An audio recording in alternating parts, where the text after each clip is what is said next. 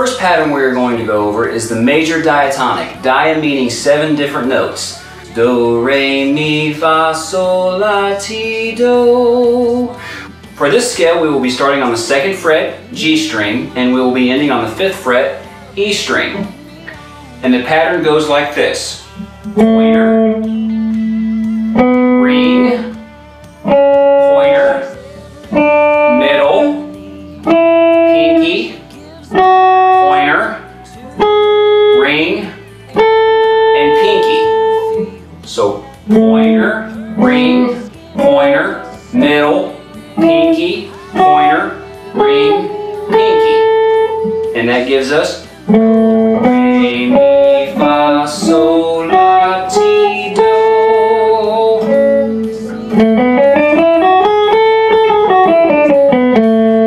So what I recommend you do is you practice that going up and going down.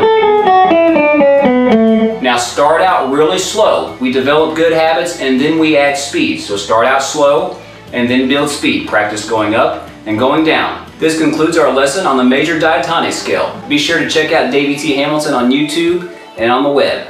Thank you and have a great day.